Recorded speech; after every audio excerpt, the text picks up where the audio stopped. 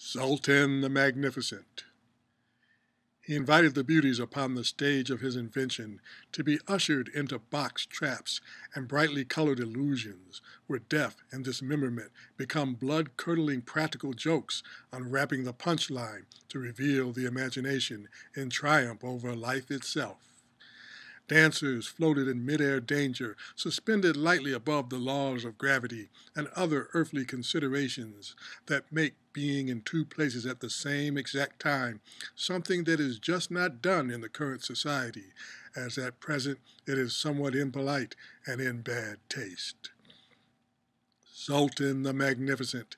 paces the stage with lordly gait, filled with pride and confidence in the hard-won skill of his misdirection and rare manipulation of perspectives of perception to the perfection of spontaneously spilling tumultuous applause as he hands back each endangered damsel.